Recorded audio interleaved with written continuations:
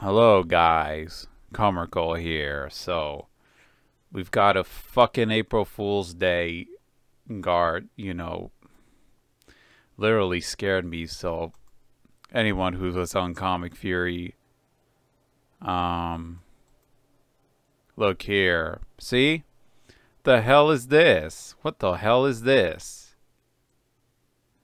See? Like, I literally got so scared, like, I was literally thinking about just getting out of Comic Fury. I literally was wanting to think about it. See, I knew like this has got to be. I realized shit. It's April Fool's Day. I know it's fucking April Fool's Day. Oh man, I'm sorry. I really, really hate April Fools. But anyways, congratulations and happy April Fools for people who like it either way. But damn, dude, that really scared me. Reminds me so much of a fucking social credit score system. So yeah, see?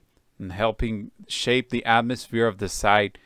Now this might seem normal to you, but any programmer will be able to immediately point out that this is disgustingly human process that is prime candidate for automation.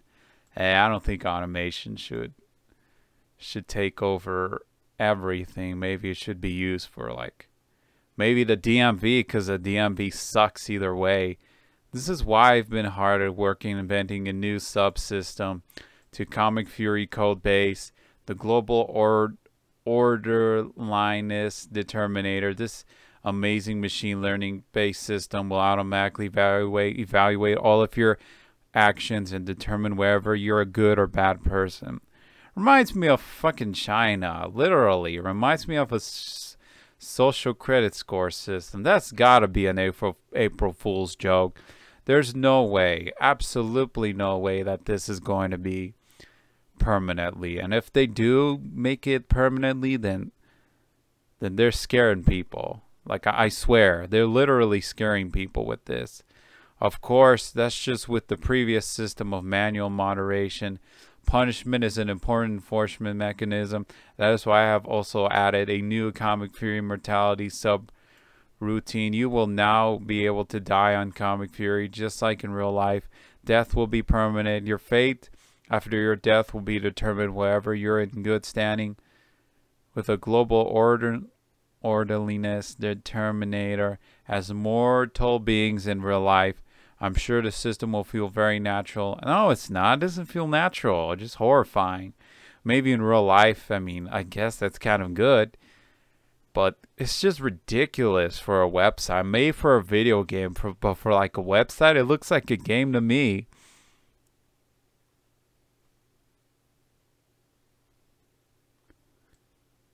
Well, I don't know. Maybe to start, maybe you should just delete the forums. Because people talk about politics and a bunch of nonsense. Like, that's what social media is for. Like, why are we bringing some of that social media here? Not that I really hate the forums too much, because I realize that if I talk about something outside, like food, favorite food, video games, is like, I guess it's kind of good. And you get the attention more than on Twitter. Like, Twitter sucks. Or Facebook. I mean, Facebook and Twitter are like, well, maybe you can get more views compared to YouTube, because YouTube sucks now. Ha ha ha. That's gotta be a joke. I'm sorry. Some people like real people than fucking robots. But anyways, this was just a random video. Don't take this video too seriously. Like, literally, that really scared me. And I didn't even do anything wrong. Like, is it supposed to, if I say something so un-PC, like, is it supposed to go down? I gotta hope that they do that. Because I don't give a shit. I don't give a shit.